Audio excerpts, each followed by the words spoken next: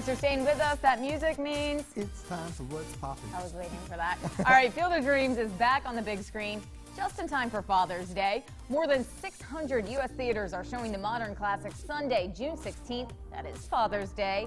And also Tuesday, June 18th. That's not Father's Day. Check fathomevents.com for details.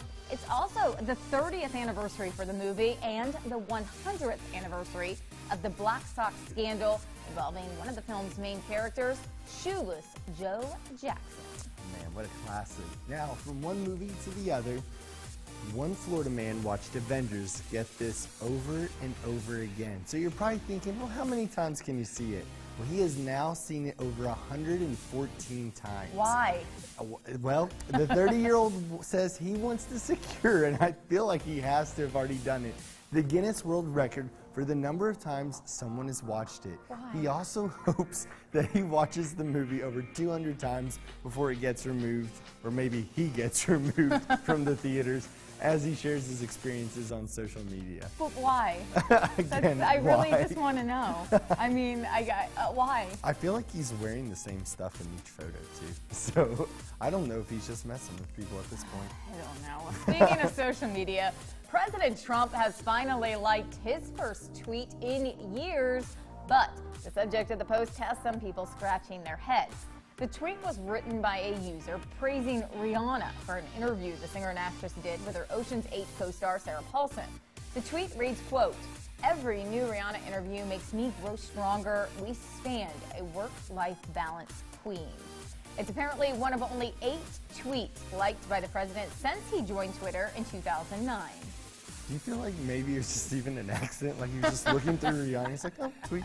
Anyways, while Rihanna may not have said something about this, another singer did comment on another star. Selena Gomez was talking about her silly relationship with co-star Bill Murray. On The Tonight Show, the singer said that the actor had leaned in at the red carpet event at the Cannes Film Festival and whispered dumb things. That's right, to her, she adds, Bill's just a big kid, and he even tries just having fun with her when they're at press conferences or doing whatever.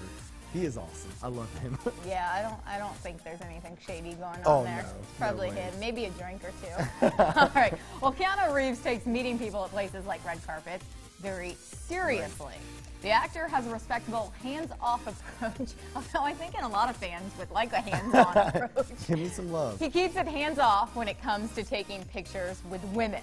A tweet showing Keanu being photographed with various women shows how he's mastered the art of posing with women without being too touchy. His hand hovers in the air over either their arms or their waist. The tweet is captioned, Keanu ain't taking no chances.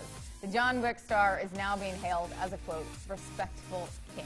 That's awesome. This is like the one time I think these ladies are probably like, you can definitely go in for the grab right now. I'm okay with it.